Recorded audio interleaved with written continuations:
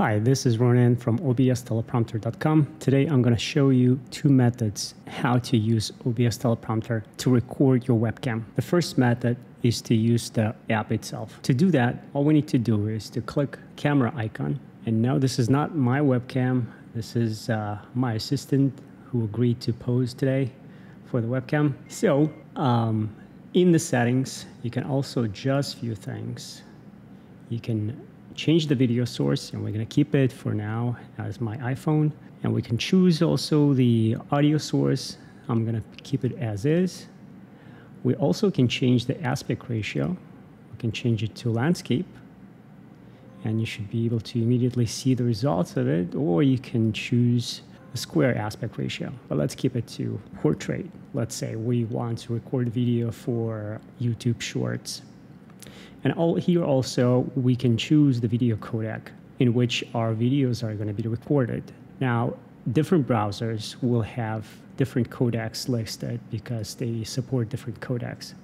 So it is common to see in Chrome or Chromium type of browsers, WebM and Xmatroska as the primary video codecs. In browsers such as Safari, you'll probably see video codecs in MP4 format. So to start recording, we simply need to click the start button. And once the countdown is complete, recording will begin. And now we prompted to save the file. And the file was going to be timestamped with today's date and current time. I'm going to cancel that. So this is method number one. The second method to record your video input is to use OBS Studio. So let's open the OBS Studio. I'm not going to explain how to use the OBS Studio. I'm assuming you know your way around it. Next, what we're going to do is we're going to add the first, let me back up. First, what we need to do is we need to extract the window, output window as a separate window. And let's move it outside to another screen. You're not able to see, but it's there, I promise. So next, what we're going to do is we're going to select that window as our background app.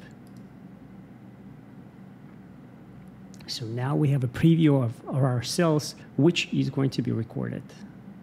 At this point, in OBS Teleprompter, we don't need to do anything else. We move back to OBS Studio, and here, when we start recording, as you can see, the scrolling will immediately start. That is if we have OBS Teleprompter extension installed in our browser. So these are two methods how to record your video. Thank you for choosing our product. We hope you enjoy it.